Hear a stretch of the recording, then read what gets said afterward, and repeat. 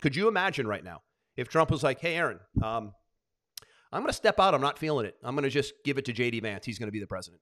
He's going to be the candidate. There would be riots in the streets if the Republican Party anointed the VP, running mate, by the way, as the candidate who is going to be on the ticket.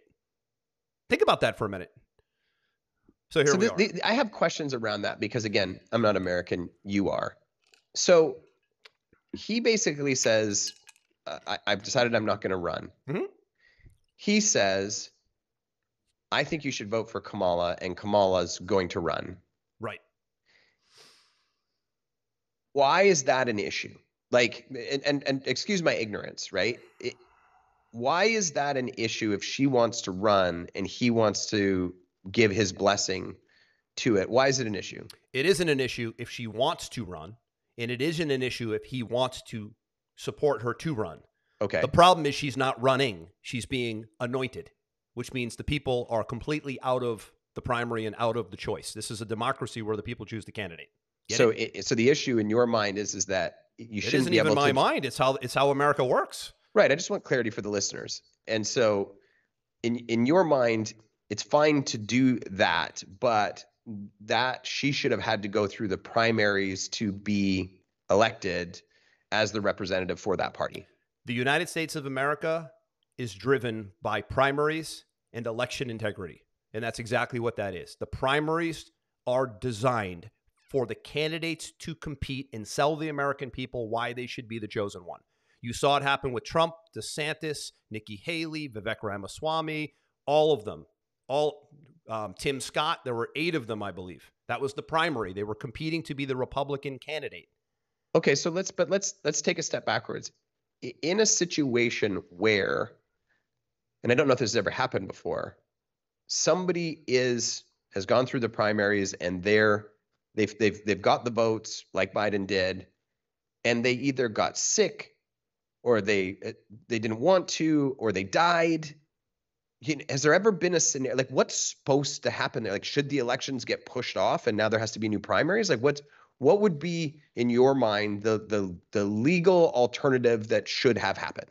Well, because of the timing, which we're talking about now, and the fact that it's very close out, they don't give themselves a lot of time to maybe structure a primary. The right thing to do, the American thing to do, again, it doesn't matter if it's Trump or Biden. If Trump did this, it would be the same conversation, is you would have wanted to say, we are going to have a quick or a snap primary because we're now going to have to put candidates on the table, and we're going to have to see who wants to challenge Kamala or anybody else that wants to run, and we're going to have a primary. The American democracy thing to do. These are the people who every single day, they're like a broken record now. They're so fake. This is the most important election ever. We're fighting for the soul of our democracy. There couldn't be a bigger shit on democracy than installing a candidate. They do this in Russia. They do this in Venezuela. They just did it in Venezuela last week, by the way. They did it with Putin last year. They installed Putin. Putin had plenty of people running against him, but they don't allow it, right? So that would have been the right thing to do, is say, listen, because this is a democracy, right, we are going to have to get our asses in gear and figure out who is going to be the Democrat presidential candidate. Kamala Harris, I endorse her. I think she'd be good, great.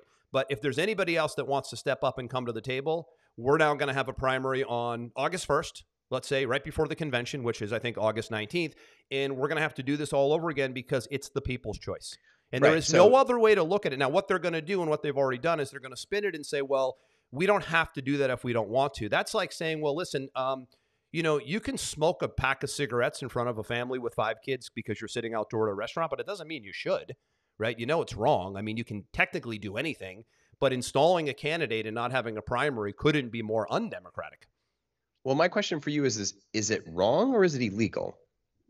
I don't know if it's illegal per se because it's never happened to my knowledge, but it's absolutely the wrong message you want to send if you're a champion of democracy to not allow the people to choose their candidate. Now, there's been very big Democratic donors and people have come out and said, why is she our candidate? Says who? You? We never chose her.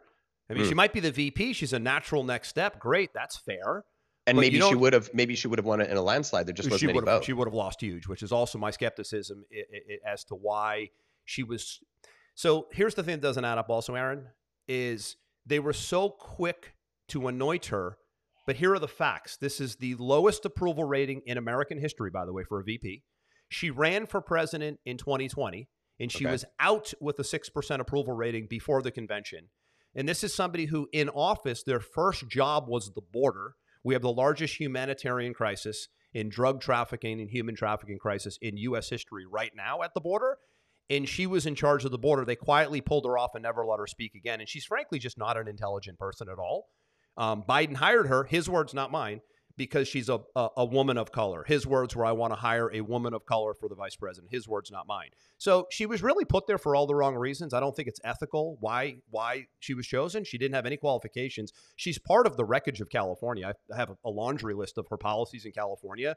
Her and Newsom combined over the last 10 years absolutely wrecked that state, literally wrecked it. So this is somebody, Aaron, where you go, and my sources are very good. I follow politics very closely. My sources all along have said they probably will put Michelle Obama up because she's an Obama and has a pretty good reputation and she's likable. There isn't one political analyst, Aaron, on either side of the aisle, by the way, who thought for even a minute that she could be elected, Kamala Harris, but now she's anointed. Get it? Yeah, it's very interesting. The one thing I would challenge you on there is you said she's not intelligent. She might not be intelligent in the way that you view intelligence. Nobody makes it to that level of politics without being intelligent, bro. I think you're 100% wrong. Here's why. Because politics is a game of connections. It's not a game of intelligence. But it's a game that has to be won. You got to be super sharp to make it there. But not as VP. So now here's what you're not understanding. VPs are also anointed. VPs are not elected. Remember? So when Trump last week goes, J.D. Vance is my guy, there's no primary. There's no vote for J.D. Vance. He seems like an odd duck too. No, he's a clean cut normal guy. I mean, the media will make him sound like an odd duck, but that's the same media who thinks boys can go have sex change surgery and turn into girls. So where's the credibility there? But to your point, VPs, they're installed. They're chosen.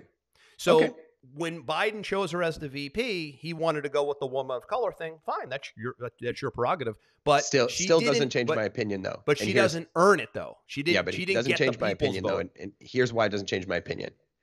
To reach that level of connections is one thing. Intelligence is another. That level of network, that level of relationships. She might not be intelligent in the way that you think, but she is razor sharp, obviously, in some other areas, because you just don't get there by stumbling and bumbling into that spot. Totally disagree. She is okay. We can disagree. She is one of, and again, I would be saying this if she was a man, a woman, black, yellow, or green. I know the spin that likes to, when you challenge a woman of color, the spin comes out and they make, if you wouldn't be saying that if she wasn't a woman of color. Yes, I would. I treat people the same way because I don't fall into the DEI cult. All right. Everybody's a person. Everybody is treated the same way in my view. There is no skin color. There is no gender. This is a person that if you spend time, and I'm going to ask you if you've spent a considerable amount of time listening to her speeches, I have. Okay. I can't tell often the difference between a Saturday Night Live skit and a Kamala Harris speech. It's almost as if she's drunk. Most of the time she's talking, there's either heavy cackling or giggling or just weird rants that go off in different directions. So I do not believe she's that intelligent. Connections, I agree with you. You do need to be pretty well connected to even get into a spot in politics. But you'd be surprised how corrupt politics is in America today, where you can be relatively dumb and somewhat connected and still find your way up.